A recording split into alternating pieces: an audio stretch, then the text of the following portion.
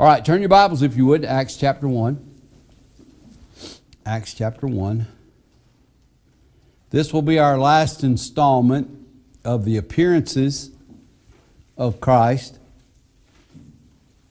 And then we're going to go next week, Lord willing, to the Feast of Pentecost. We'll be going back to the feast days and hopefully finish that up in 3 or 4 weeks. And so we're looking forward to that. This is the first time I've got to go through that beginning before Resurrection Sunday and going through that in a systematic way. And it's been a help to me, if nothing else. So I appreciate that. All right, Acts chapter 1, verse number 1. The former treatise have I made, O Theophilus, of all that Jesus began both to do and teach, until the day which he was taken up, after that he, through the Holy Ghost, was given commandments unto the apostles whom he had chosen, to whom also he showed himself alive after his passion by many infallible proofs, being seen of them 40 days, speaking of the things pertaining to the kingdom of God. Brother Kelly has taught really in depth on that. And being assembled together with them, commanded them that they should not depart from Jerusalem, but wait for the promise of the Father, which saith he, Ye have heard of me, for John truly baptized with water, but ye shall be baptized with the Holy Ghost not many days hence. Now keep in mind, every time we read that, the not many days hence is talking about the Feast of Pentecost, which is coming. Okay, so we're looking at how the Savior walked for 40 days upon this earth and showed himself to his believers. Not to the world, didn't do miracles and all those things. He just showed himself to his believers. And in that time, he showed them, what have I said every time? He showed them that God always keeps what? His promises. He always keeps his promises. There's never a promise that God made that he cannot keep and will not keep. And just because he hasn't maybe kept it yet, doesn't mean it's not coming.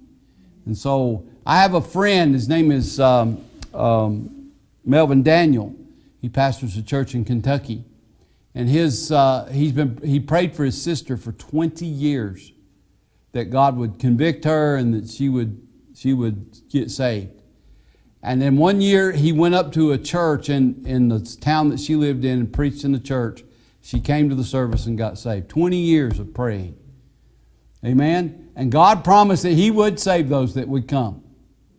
It's not on God's side. He promised he would. And so he keeps his promises. He did die on the Feast of Passover. He was buried on the Feast of Unleavened Bread. And he rose the third day on the Feast of First Fruits. I get a little bit excited every time I read that. That's exciting to me.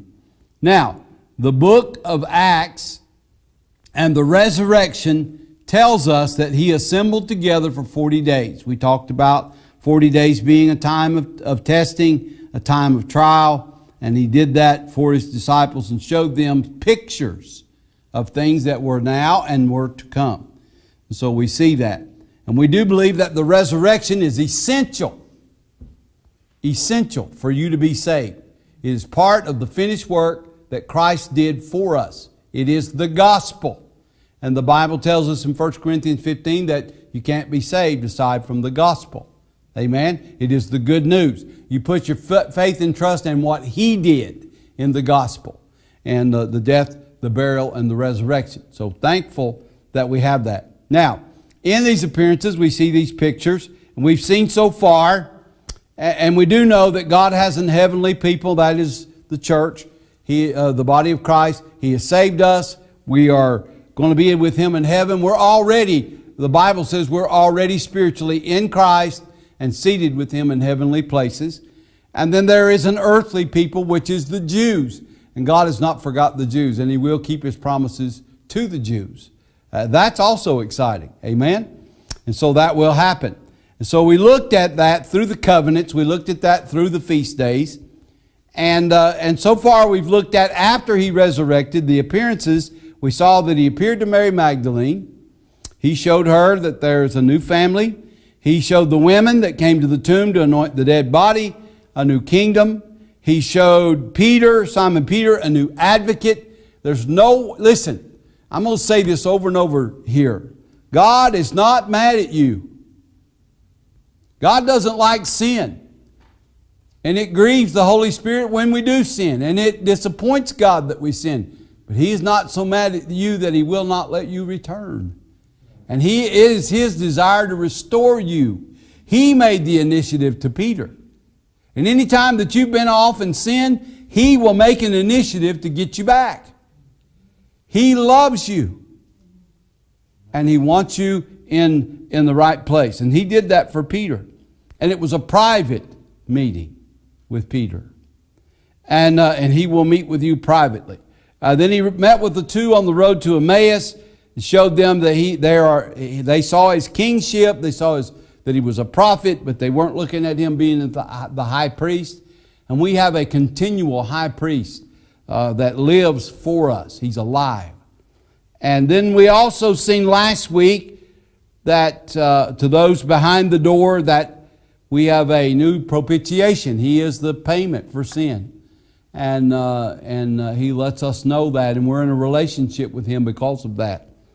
And then today we're going to look in John chapter 20 at the 6th appearance. And then we're going to stop there. We could go on with some more, but we're just going to stop right there and show you this in John chapter 20 and verse 26. Now we know last week we looked at that He appeared to those in that room that were shut behind the door and what He showed them in that room. But Thomas was not there. And so we pick up when we see Thomas, and we'll look at that. The Bible says in verse 26, and after 8 days again, His disciples were within, and Thomas with them. Now Thomas is with them. Then came Jesus, the doors being shut, and stood in the midst, and said, Peace be unto you.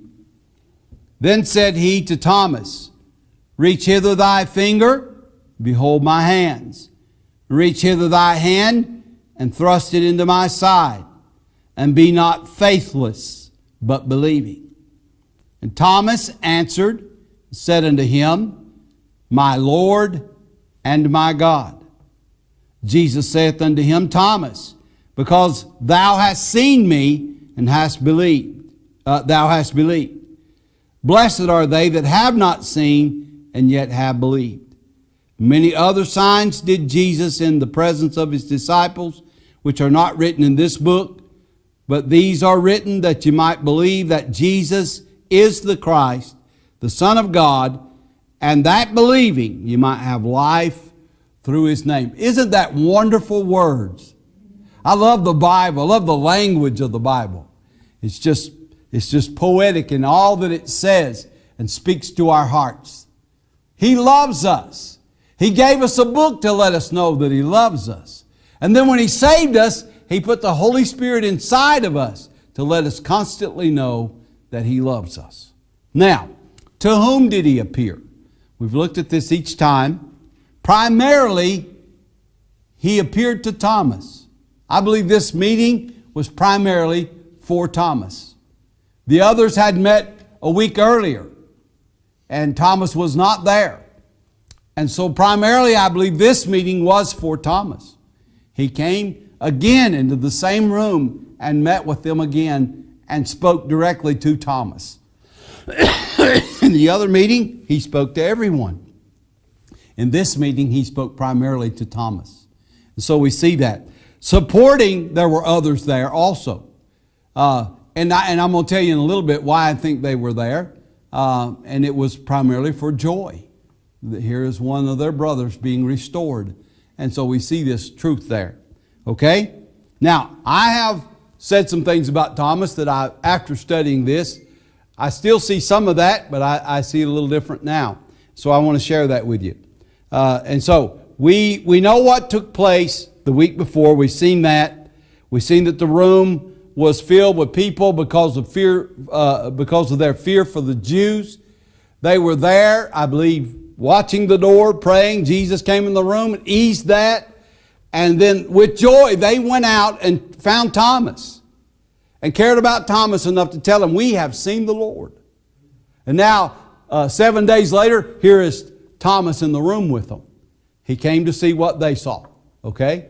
and Jesus comes in the room. Now, Thomas was not there. And when Jesus departed the room, they went and found him and told him that. But Thomas made some demands. They said, we've seen the Lord. And this is what he said to them. Verse number 25.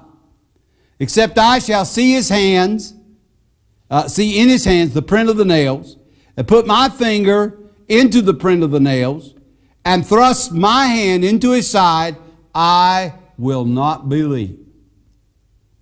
Thomas made some demands to the believers that saw him.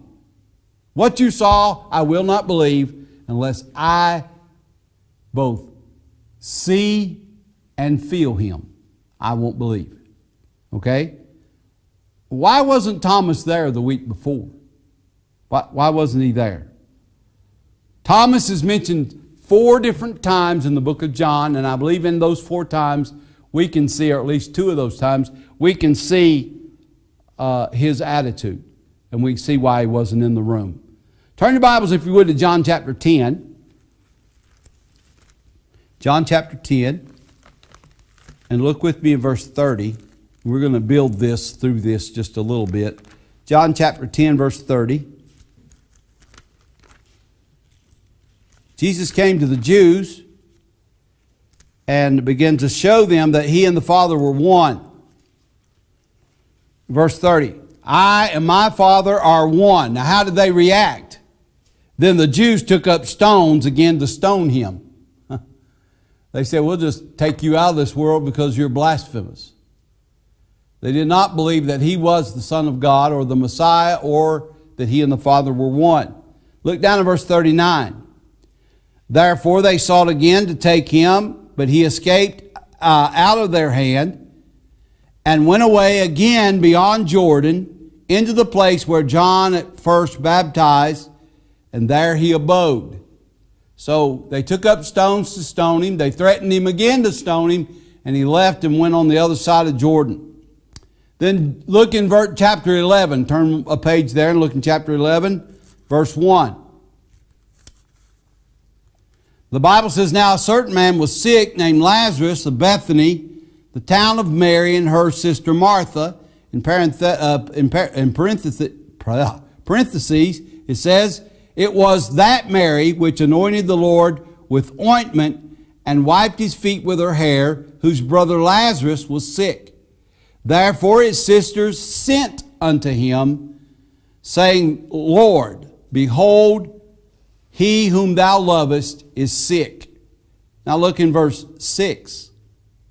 When he had heard therefore that he was sick, he abode 2 days still in the same place where he was. So Jesus held his coming. He held back for 2 days and didn't come. Look in verse 7. Then after that saith he to his disciples, let us go into Judea again. His disciples say unto him, Master, the Jews of late sought to stone thee, and goest thou thither again? They said they was going to stone you when we were there. Are you going back again? Now look in verse 16. Then said Thomas, which is called Didymus, unto the fellow disciples, let us also go, that we may die with him. There's statements from Thomas that we can kind of pick up where he's at.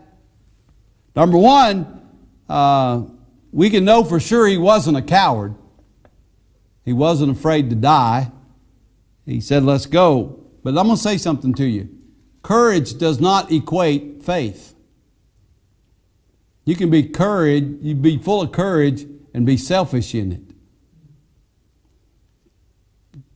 I believe faith will make you courageous, but courage does not always equate to faith. There have been many, Brother Kelly can tell you some of these people that served in the military, and Brother Kelly's a historian, and so he can tell you there's been many people that did courageous acts that if they died, they'd went to hell. It doesn't equate. You can be courageous and still be worldly. Okay? So he was courageous, and I don't believe that he was scared enough to be in that room. But there's some other things about him that shows up. Number one, he was a pessimist. He was a doubter. He gets that name because it's in the Scripture. He's a doubter. He thought they were all going to be stoned if they returned. You know, there's things that happen in this world and that the natural eye sees, but we live by faith. And God can change the situation. He is the common denominator that can make things different. And Thomas failed to see that about him. He said, let's just all go die. Christ had already told him, I'm going to die on the cross, not by a stone. And yet he didn't. He just doubted that everything was the way the Lord said. Turn to chapter 14. Let me show you this. John chapter 14. This is very familiar passage of Scripture. Verse 1. Let not your heart be troubled. You believe in God, believe also in me. In my Father's house are many mansions. If it were not so, I would have told you. I go to prepare a place for you, and if I go to prepare a place for you, I will come again and receive you unto myself. Now listen to this part. That where I am, there you may be also. And whither I go, you know, and the way you know. Now listen what Thomas says. Thomas saying to him, Lord, we know not whither thou goest. And how can we know the way? He said, what you just said, Lord, is not so. I doubt that. I don't think we can know the way, even though the Lord told him himself. I'm going to tell you something. If the Lord said it, we can count on it. It's so. And whether we see it, whether we feel it, whether we touch it, it's still so. And we can believe it. But Thomas was a pessimist.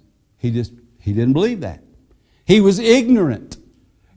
It wasn't that Christ hadn't taught them, He had. But he was ignorant of the Word of God. I'm going to say something to you you don't even realize. You have been blessed, not because of me, but you have been blessed to be in a church that faithfully teaches the Word of God. I'm going to tell you something, and I'm not putting off on people, but I have heard so much ignorance coming from the pulpit. But you haven't had that. You've had men of God and teachers of God that stood in this church and faithfully taught you the Word of God. Doctrine. Deep doctrine. Things that sometimes a little hard to take at first, but it sinks in there. And can you imagine, Brother Kelly, walking with Christ and Him telling you? Now, I'm going to say this. They didn't have the Holy Spirit dwelling in them like we do. But they had Christ.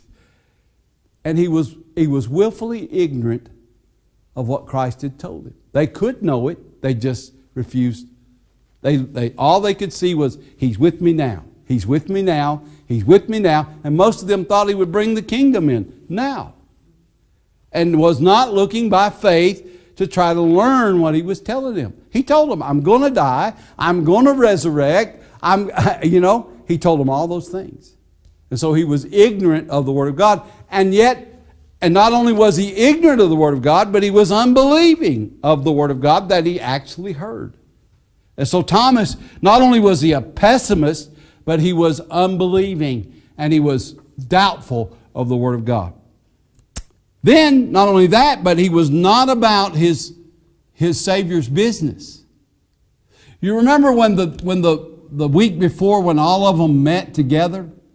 When they saw the Lord and everything was said to them that the Lord said, what did they do? They immediately went out and told others, we have seen the Lord. They began to be about the practice that He told them to do. He said, there's a plan. The Father sent me, I send you. Now go out and tell them. The first one they went to was Thomas.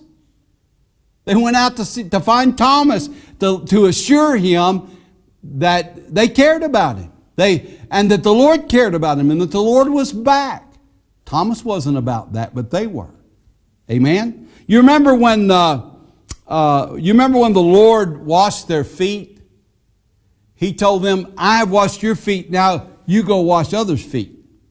You care about others. Galatians chapter 6 verse 1, Brethren, if a man be overtaken in a fault, ye which are spiritual, restore such a one in the spirit of meekness, considering thyself, lest thou also be tempted.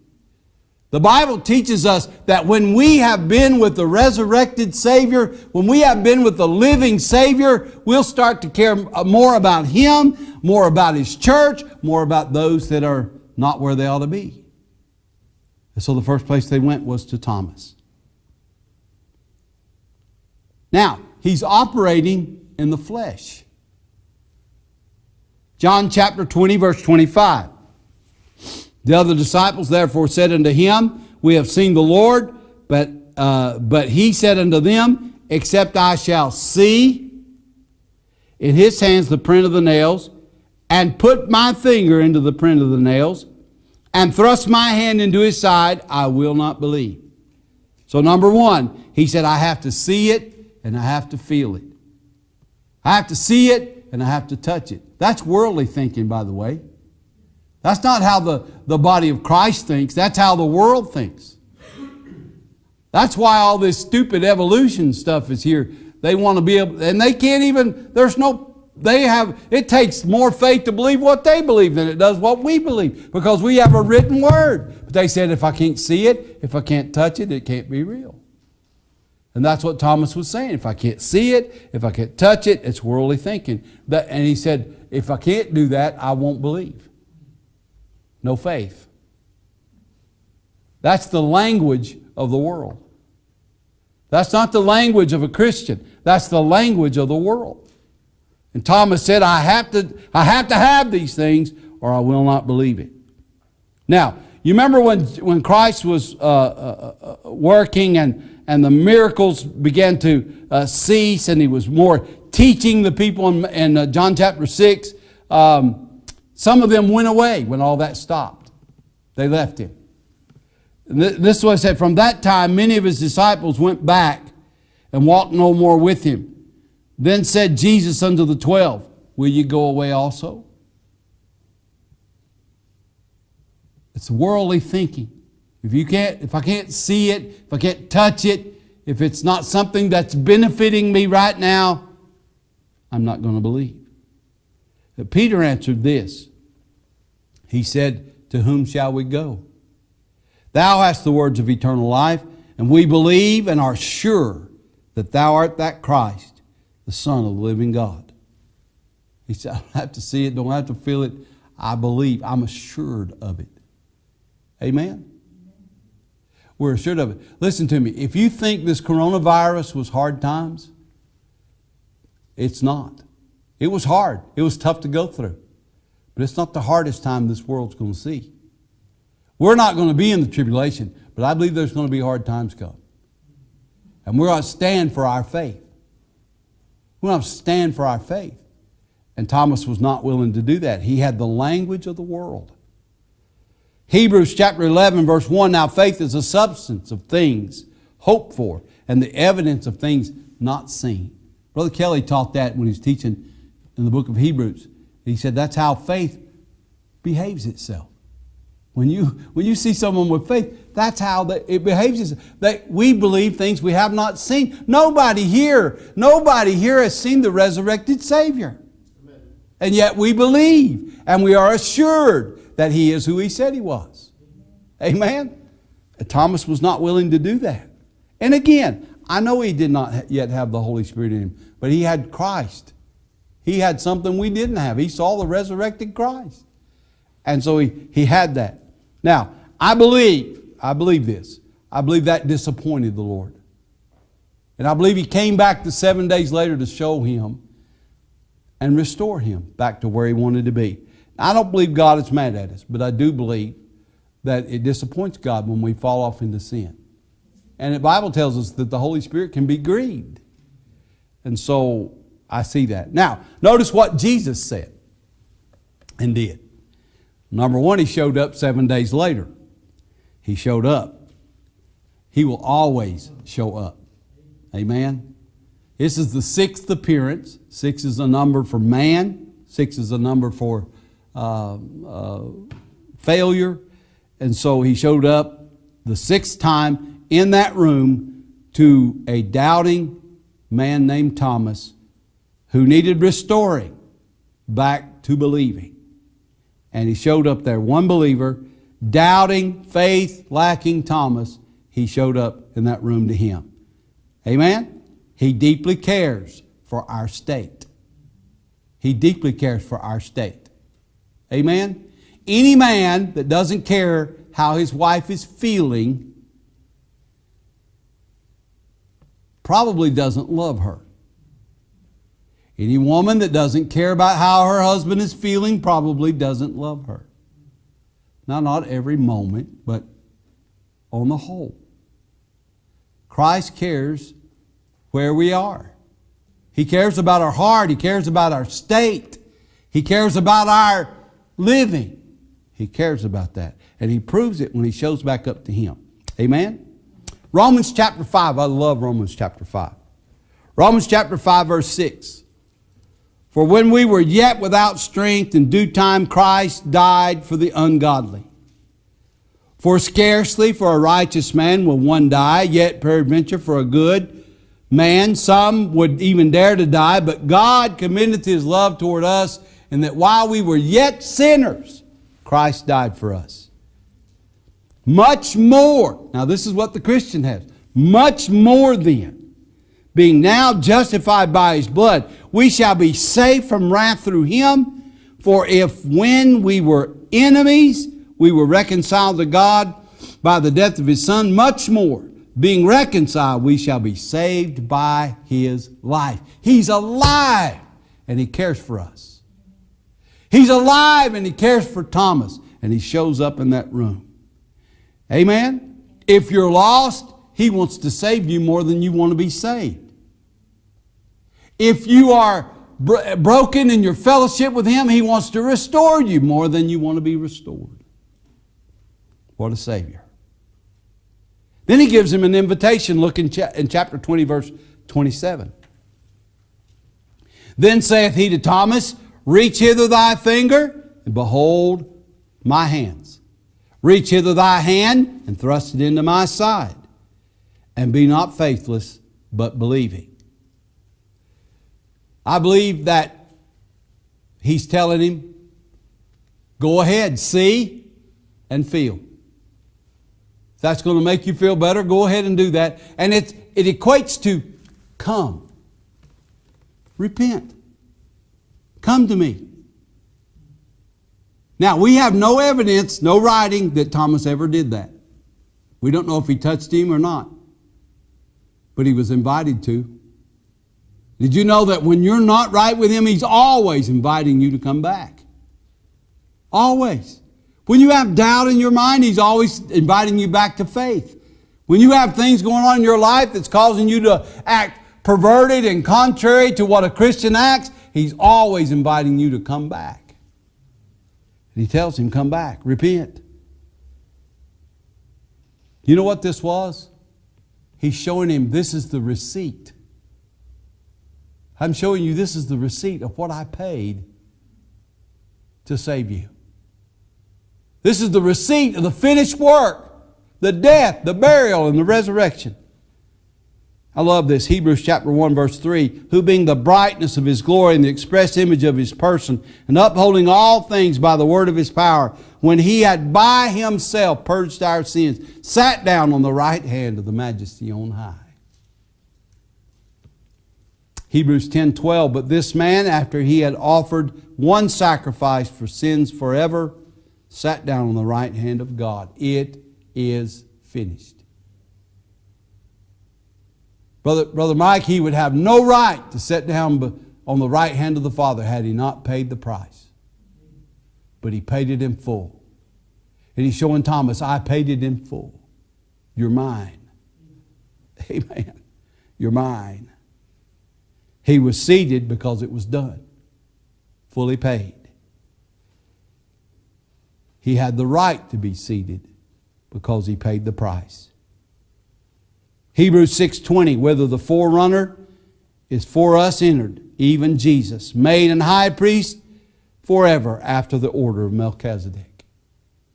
There's an old Kentucky town. I heard a preacher tell this one time. And they had an express mail train that came through.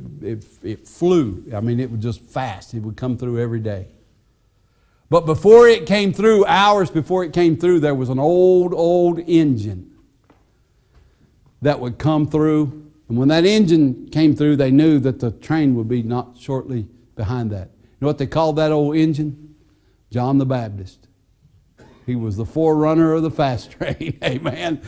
And John the Baptist came and said, make the way. He's coming. And he came and he died and he rose again. And he said, I have paid the price. Amen. He's the forerunner. And he sat down on the right hand of the Father. Amen. His presence there lets every blood-bought child of God know He paid the price. And it's paid for our sins. He bore the marks of the finished work in His hands and His side. Now look at Thomas's response in verse 28. We don't know if Thomas touched Him or not, it doesn't say. And Thomas answered and said unto Him, My Lord and my God. That's the language of worship.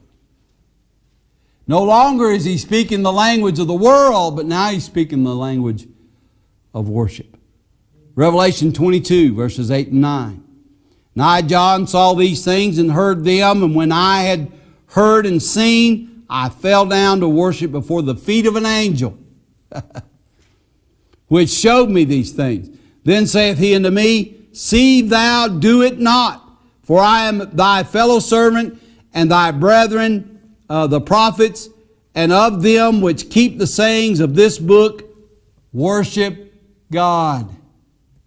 We're not here to worship Kelly Whiting or Steve Hensley or the church. We're here to worship God. And if an angel were to appear in this room, we're not to worship him. We're to worship the one who finished the work, and that's Christ. And now Thomas is speaking the language of worship. Amen. Now, I believe this, and I'll finish with this. If you want to argue, you can, but not to me, somebody else. Thomas is a picture here of the unbelieving Israel also. Okay? And here's how. Number one, he showed up 7 days later. Thomas was unbelieving for 7 days. Okay? There's a time of tribulation coming that's 7 years. Brother Kelly is covering those things, and he'll cover it really good, and I'll cover it too. We're not trying to compete with one another. We're trying to get you the Word of God. And so we'll cover that. But the tribulation period was 7 years. Israel, it's called the time of Jacob's trouble, which is Israel. And Israel will go through that 7 years of tribulation and come out the other side what? Believing. Now they are unbelieving. But through that tribulation period, they will come out believing. And so, 7 days he was in unbelief. Hosea 3:5. Afterward shall the children of Israel return and seek the Lord their God and David their king, and shall hear the Lord and His goodness in the latter days. At the end of that tribulation period, there's going to be a judgment of nations. Those that are saved will go into the millennial reign alive, and there'll be a resurrection of Old Testament saints at the end of that tribulation period, and God will restore Israel. And so He's a picture of that. Now listen to this. There were others. It's also a picture of the others who were rejoicing during that time. That's the body of Christ, the church. While they're on the earth during the tribulation period, guess what we're doing? We're in the presence of Christ. That's where they were, in the presence of Christ. And rejoicing over that. We're rejoicing. Now we're going to go through the judgment seat of Christ. Don't take the judgment seat of Christ that He's judging us for our sins. He's not. He's judging us for our works. And hopefully there'll be many crowns on that day. And it will turn out to be a rejoicing time because we're in the presence with Christ. Amen? Now, I'm going to show you something and I'll be through. The Bible calls him, not just us, Didymus. Didymus means twin. Okay? So Thomas had also the word Thomas means twin. But he had a twin somewhere. We don't know about his twin. Some people think it's Matthew and different things. That's just supposition. We don't know. But he had a twin. What that pictures to us is that one day we will be together with Israel in the millennial reign. Twin worship. We'll be together with them celebrating that Christ has come back to the earth. Amen? Ruling and reigning with Him. And so we see that wonderful picture of that. The Bible says He's coming back. The Bible says those of us who are saved will come back with Him and rule and reign on this earth and live here for 1,000 years. Amen? At the end of that 1,000 years, we have a new Jerusalem that's going to come down. When you go to heaven now, you're not going to streets of gold and pearl and all that. You're not. I'm sorry, you're not. But you'll be in the presence of the Lord, which is much better. But when He comes back and after the 1,000 years, He will bring that down. Now, let's look at another picture He shows here. Look in verse 29. Jesus saith unto him, Thomas, because thou hast seen me and hast believed, blessed are they that have not seen and yet have believed. Now, who's He talking about there? He's not talking about those believers because 7 days earlier they saw Him. He's talking about us who have trusted Him by faith. You haven't seen the resurrected Savior. You saw His book. You believed His book. You felt the conviction that the Holy Spirit drew you to Him. You felt that. But you haven't seen Him, and yet you believed. Amen. That's making me happy. Amen. That's making me happy. We haven't seen Him, yet we believe. I'm going to tell you something. I've never been faced with a gun in my face to say, do you believe or not believe? If you don't believe, I'm going to take your life, like that young girl did at Columbine, or like other believers have in our Baptist history. I've never been faced with that. But I hope that I can stand there with joy in my heart and say, I have believed. I have believed, and I do believe, and I will continue to believe. And you can't shake my faith because it could come. But if it doesn't come, I'm as sure going to be in heaven as He told me so in His Bible. And I believe, I'm like Paul when he stood on that ship and it was about to break to pieces. He said, I believe God. Amen. I believe God rather than men. And I believe this truth. Blessed are they that have seen or have not seen and yet believe. The body of Christ. The body of Christ and the greater part of it didn't see Him resurrected, but they believed Him by faith. Amen? Amen. Boy, I wish I could get into a little Baptist history right there, but I won't for time's sake. Many of those died at the stake, singing with their flesh melting off their bodies from fire, singing and looking toward heaven. Many of them put on racks and stretched out and said, if you deny Christ, we'll let this up. And they said, don't let it up. We've never seen Christ as fully as we see Him now. Wow. I'm saved the same as they are. You're saved the same as they are. You love the Lord today? Would you let Him save you? If you're not saved, would you let Him save you? And if you are saved, would you let Him restore you? Maybe some part of your life in your relationship with Christ is lacking. It may not be that you're as far as Thomas or Peter was, but He loves you just as much. And it's His desire to restore you into fellowship with Him. Amen? Would you take time today? I like that old song we sing, take time to be holy. Take time to look inside. Take time to look at Him and get those things settled. I'm going to ask everybody to stand and ask Miss Hannah to come to the piano.